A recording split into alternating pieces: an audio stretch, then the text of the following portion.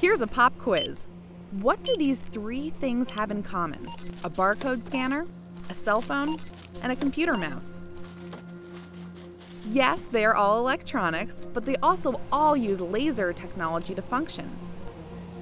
I think if you just pick a topic, I can probably find where there's a laser used in it. We're all pretty familiar with the word laser, right? But what does it actually mean? Dr. Reginald Farrow, a research professor at the New Jersey Institute of Technology, explains that the word laser is actually an acronym for light amplification by stimulated emission of radiation. The first and last letter, the light and the radiation, are actually the same thing.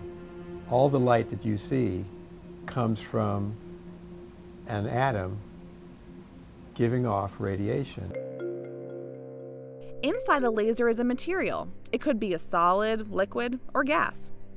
The atoms of that material need to be excited or stimulated in order for light to be produced.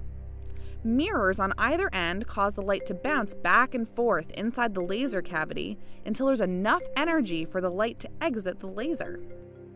What makes laser light different from other forms of light? The answer can be found in the middle part of the word: amplification by stimulated emission.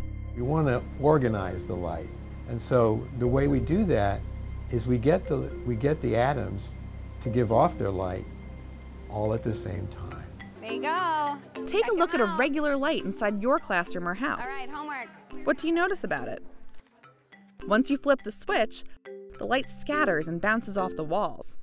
By comparison, the light emitted by a laser is very narrow and travels in the same direction, so it can be concentrated on one tiny spot. Farrow demonstrates the laser level, a tool used by engineers and contractors on a regular basis. If you're doing construction, how would you draw a straight line over a 100-foot distance that has to be perfectly straight?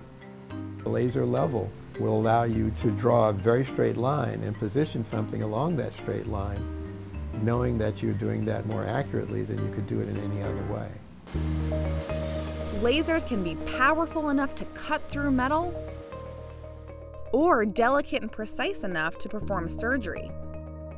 Eye doctors, called ophthalmologists, use lasers to remove cataracts and even to reshape the cornea of the eye to improve someone's vision, a procedure known as LASIK surgery. Do you know one of the most common uses of lasers worldwide? That's right.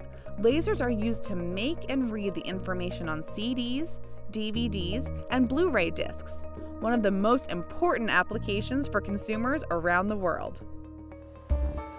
But Farrow says the biggest application for the laser is in high-speed communications.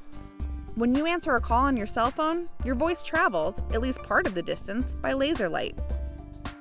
They basically can break your voice up into very small bits and send that down an optical fiber, which is about as thin as a human hair. And they can send your voice over thousands of miles that way. Farrow worked at Bell Laboratories, the same place where the laser was invented in 1958, until he moved on to the New Jersey Institute of Technology. From the checkout line to the research lab, there are countless areas where lasers are used today. And Farrow says there are seemingly endless opportunities for innovation in the years to come. There are many opportunities in the field of lasers that we don't even know about. We always need somebody to look at a problem in a completely new way in order to get improvements and in order to become innovative in this area. It has not all been done yet. So, perhaps a career in laser technology lies in your future. Meanwhile, do some research and then make a list of 5 items that you use regularly that contain lasers.